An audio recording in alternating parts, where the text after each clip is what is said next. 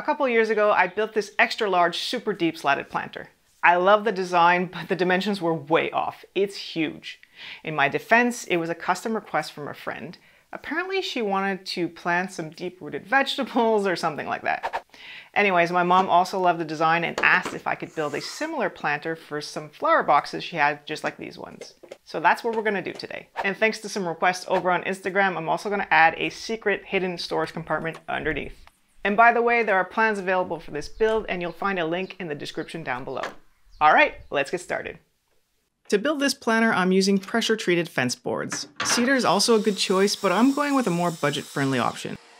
I often find that fence boards are cracked or damaged on the ends, so I'll start by cutting one end off all the boards to get a nice clean edge.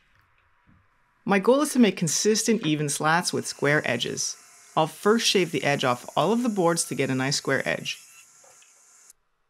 I can then move the fence over to the final dimension and rip all my boards, getting 2 slats out of each fence board. Fence boards tend to be all cupped and warped, so be mindful with the saw. I highly recommend using all the safety features your saw has to offer, like the blade guard, anti-kickback pawls, and push sticks. With all the slats ripped to width, I can finish off the cuts at the miter saw using a stop block to ensure I get a consistent length for all the slats. I'll start by cutting all the long ones first, then cut all the short ones.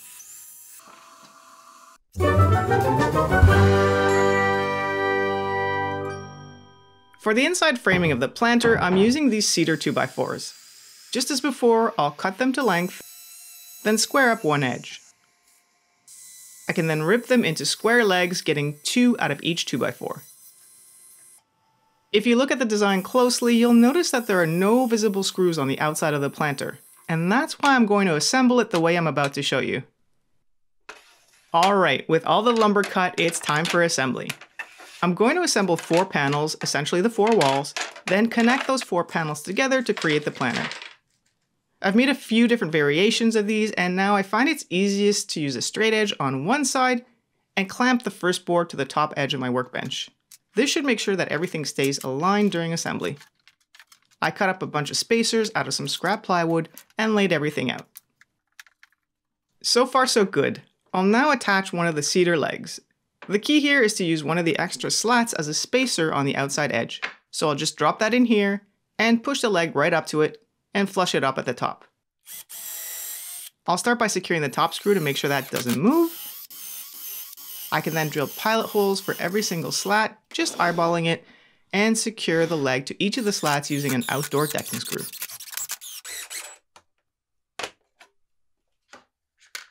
I'll repeat the same process for the other side, using the slat as a spacer on the outside edge, then secure the leg with screws after first making pilot holes, making sure it's flush at the top.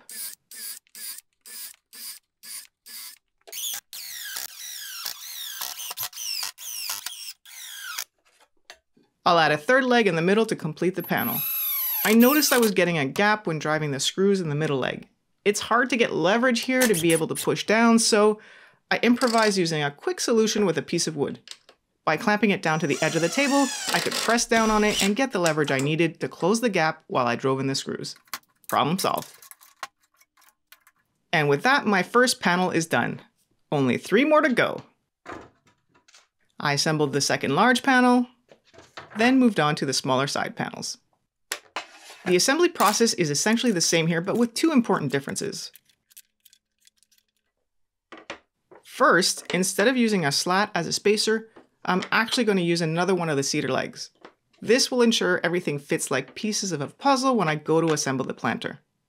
And second, I'm going to pre-drill the pilot holes I'll need to secure the 4 panels together later. Trust me, doing this now will save me a lot of headaches later. Again, I'm just eyeballing the location of the screws here, aiming for in between the slats so the screws won't interfere with each other. Alright, with that done, I can assemble the 2 remaining panels.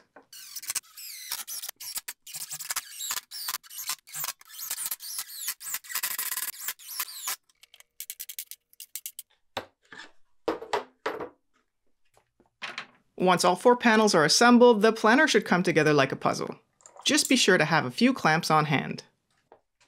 I'll use 1 clamp to secure each of the 4 corners, making sure that the top edges are flush with each other.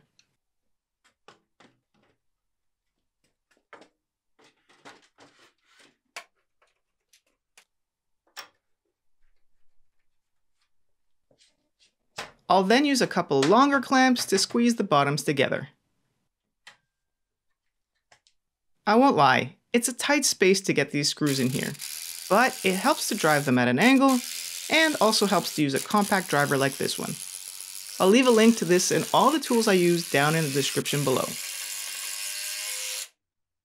Next, I'm going to add a shelf to support these flower boxes. I measured the height of the boxes and I'll mark that height on each of the inside posts. I can then drop in the supports and secure them using more decking screws.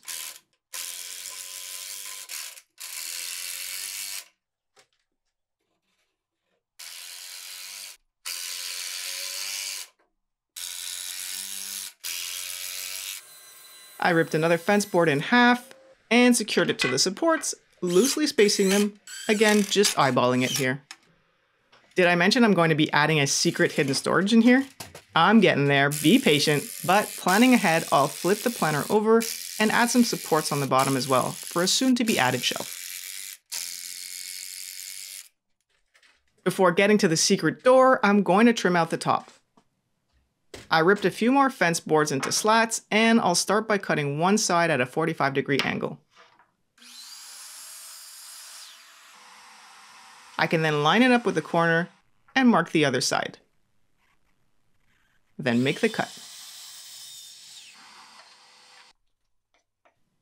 I'll do the same for the shorter sides, then test it out to make sure all the pieces fit just right. If you've seen my old planter build video, you'll notice I use pocket screws to attach the trim. But I've since moved on to simply using glue and brad nails, and it's held up well over the years. Just make sure you're using exterior Type 3 waterproof glue. After dropping all the pieces into place, I like to use clamps to get the alignment just right with the miters nice and tight. Then go around with a nail gun to secure the trim.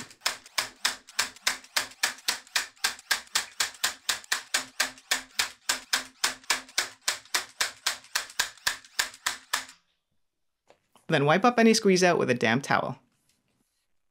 Okay, it's time for the secret hidden storage. Now I've thought through different ways of doing this, but ultimately this seems like the easiest solution. Plus, it'll be truly unnoticeable and won't affect the aesthetics of the design. I'll use this pull saw from Princess Auto to cut out the door. It has a really thin blade, which is perfect for this. After making a few strategically placed cuts, the front panel should fall out and reveal the inner guts.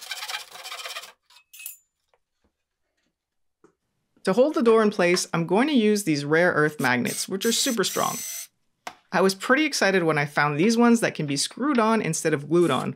All I have to do is screw a pair onto the door and another pair onto the frame, and voila. Well, that is until I realized that this wouldn't actually work. Because of the polarity of the magnets, one of them needs to be flipped around to face the other way, which means it can't be screwed down. Oh. So I mixed up some 5-minute epoxy and used that to secure the magnets into the frame face down. While that cured, I cut the floorboards to size and used a jigsaw to cut notches where needed. I was eager to finish at this point, so I just used nails to secure the shelf.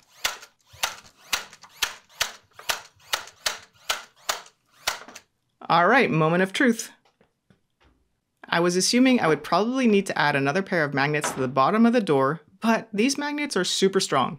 So it looks like that's a wrap on this project. Now all I need to do is wait for spring to finally arrive here in Montreal so I can fill up this planter with actual flowers, not the staged houseplants you see here. Hey, I hope you enjoyed the video and don't forget to grab the plans if you're interested. Until next time, thanks for watching, see you soon.